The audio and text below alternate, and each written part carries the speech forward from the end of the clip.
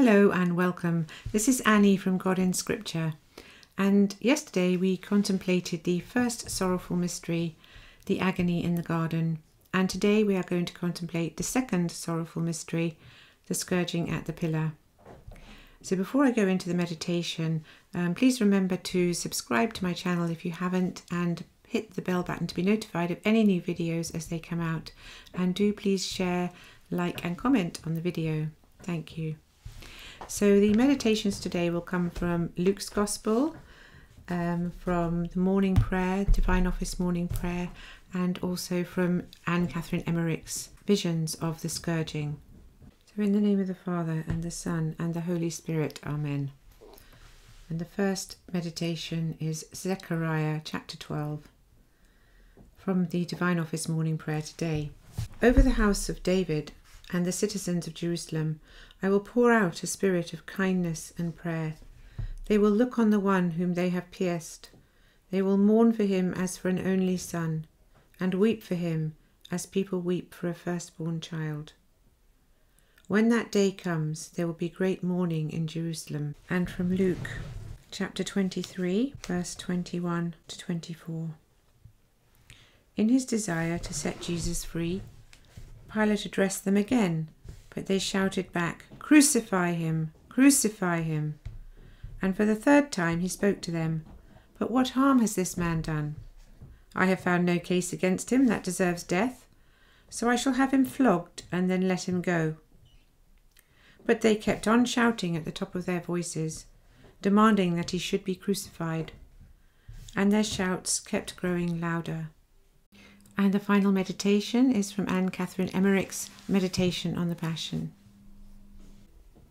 Then the executioners, striking and pushing Jesus with their short staves, led him through the raging multitude on the forum to the whipping pillar, which stood in front of one of the halls that surrounded the great square, to the north of Pilate's palace and not far from the guardhouse.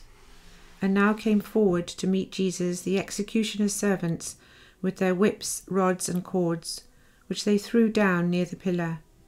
There were 6 of them, swarthy men, all somewhat shorter than Jesus, with coarse, crisp hair, to whom nature had denied a beard other than a thin, short growth like stubble. Their loins were girded, and the rest of their clothing consisted of a jacket of leather or some other wretched stuff, open at the sides, and covering the upper part of the body like a scapular. Their arms were naked, and their feet encased in tattered sandals. They were vile malefactors from the frontiers of Egypt, who as slaves and culprits were here employed on buildings and canals. The most wicked, the most abject among them were always chosen for the punishment of criminals in the praetorium. These barbarous men had often scourged poor offenders to death at this same pillar. There was something beastly, even devilish, in their appearance, and they were half intoxicated. Although the Lord was offering no resistance whatever, yet they struck him with their fists and ropes, and with frantic rage dragged him to the pillar. Jesus trembled and shuddered before the pillar. With his own hands swollen and bloody from the tight cords, and in tremulous haste, he laid aside his garments, while the executioners struck and abused him. He prayed and implored so touchingly, and for one instant turned his head toward his most afflicted mother, who was standing with the holy women in a corner of one of the porches. Turning to the pillar as if to cover himself by it, Jesus said, "Turn thine eyes from me." I know not whether he said these words vocally or mentally, but I saw how Mary took them, for at the same moment I beheld her turning away and sinking into the arms of the holy women who surrounded her, closely veiled. And now Jesus clasped the pillar in his arms. There stood the Holy of Holies, divested of clothing, laden with untold anguish and ignominy, stretched upon the pillar of criminals, while 2 of the bloodhounds, with sanguinary rage, began to tear with their whips the sacred back from head to foot. Our Lord and Saviour, the Son of God and true man, quivered and writhed like a poor worm under the strokes of the criminals' rods. He cried in a suppressed voice and a clear, sweet-sounding wailing, like a loving prayer under excruciating torture, formed a touching accompaniment to the hissing strokes of his tormentors. Many voices cried out together, "Away with him! Crucify him!" For Pilate was still negotiating with the people. The uproar was so great that he wanted to utter a few words. Silence had to be enforced by the flourish of a trumpet. At such moments could be heard the strokes of the rods, the moans of Jesus, the blasphemy of the executioners, and the bleating of the paschal lambs which were being washed in the pool near the sheep gate to the east. The helpless bleating of the lambs had in it something indescribably touching. They were the only sounds in unison with the Saviour's sighs. They had been at work about a quarter of an hour when they ceased to strike and joined two of the others in drinking. Jesus' body was livid, brown, blue and red, and entirely covered with swollen cuts. His sacred blood was running down on the ground. He trembled and shuddered. Derision and mockery assailed him on all sides. The second pair of scourgers now fell upon Jesus with fresh fury. They made use of different rods, rough as if set with thorns, and here and there provided with knots and splinters. Under their furious blows, the swollen welts on Jesus' sacred body were torn and rent. His blood spurted around, so that the arms of his tormentors were sprinkled with it. Jesus moaned and prayed and shuddered in his agony. The last two scourgers struck Jesus with whips consisting of small chains or straps fastened to an iron handle, the ends furnished with iron points or hooks. They took off whole pieces of skin and flesh from his ribs.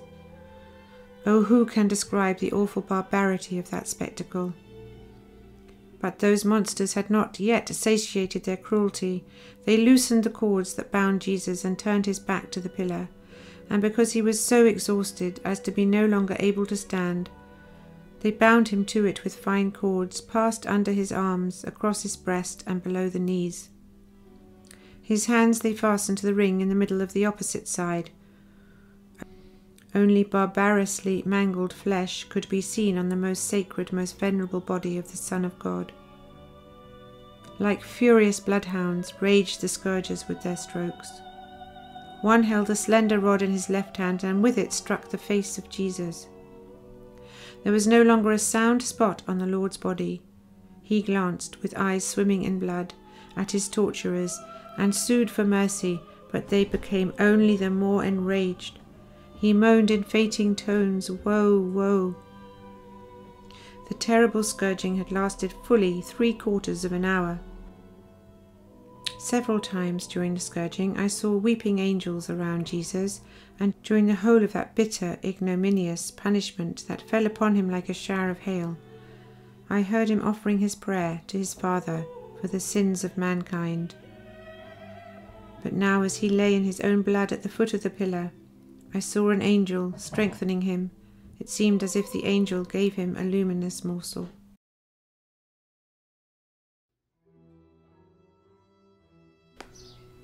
Our Father, who art in heaven, hallowed be thy name. Thy kingdom come, thy will be done on earth as it is in heaven. Give us this day our daily bread, and forgive us our trespasses, as we forgive those who trespass against us. Lead us not into temptation, but deliver us from evil. Amen. Hail Mary, full of grace, the Lord is with thee. Blessed art thou amongst women, and blessed is the fruit of thy womb, Jesus. Holy Mary, Mother of God, pray for us sinners now and at the hour of our death. Amen. Hail Mary, full of grace, the Lord is with thee. Blessed art thou amongst women, and blessed is the fruit of thy womb, Jesus. Holy Mary, Mother of God, pray for us sinners now and at the hour of our death. Amen. Hail Mary, full of grace, the Lord is with thee. Blessed art thou amongst women, and blessed is the fruit of thy womb, Jesus. Holy Mary, Mother of God, pray for us sinners now and at the hour of our death. Amen. Hail Mary, full of grace, the Lord is with thee. Blessed art thou amongst women, and blessed is the fruit of thy womb, Jesus. Holy Mary, Mother of God, pray for us sinners now and at the hour of our death. Amen. Hail Mary, full of grace, the Lord is with thee. Blessed art thou amongst women, and blessed is the fruit of thy womb, Jesus. Holy Mary, Mother of God, pray for us sinners now and at the hour of our death. Amen. Hail Mary, full of grace, the Lord is with thee. Blessed art thou amongst women, and blessed is the fruit of thy womb, Jesus. Holy Mary, Mother of God, pray for us sinners now and at the hour of our death. Amen. Hail Mary, full of grace, the Lord is with thee. Blessed art thou amongst women, and blessed is the fruit of thy womb, Jesus. Holy Mary, Mother of God, pray for us sinners now and at the hour of our death. Amen. Hail Mary, full of grace, the Lord is with thee. Blessed art thou amongst women, and blessed is the fruit of thy womb, Jesus. Holy Mary, Mother of God, pray for us sinners now and at the hour of our death. Amen. Hail Mary, full of grace, the Lord is with thee. Blessed art thou amongst women, and blessed is the fruit of thy womb, Jesus. Holy Mary, Mother of God, pray for us sinners now and at the hour of our death. Amen. Hail Mary, full of grace, the Lord is with thee. Blessed art thou amongst women, and blessed is the fruit of thy womb, Jesus. Holy Mary, Mother of God, pray for us sinners now and at the hour of our death. Amen. Glory be to the Father, and to the Son, and to the Holy Spirit, as it was in the beginning, is now, and ever shall be, world without end. Amen. O my Jesus, forgive us our sins, save us from the fires of hell. Lead all souls to heaven, especially those in most need of thy mercy. Ave, Ave, Ave Maria. Ave, Ave, Ave Maria. Thank you for listening, and may God bless you. And remember to look out tomorrow for the third sorrowful mystery, the crowning with thorns. Good night and God bless.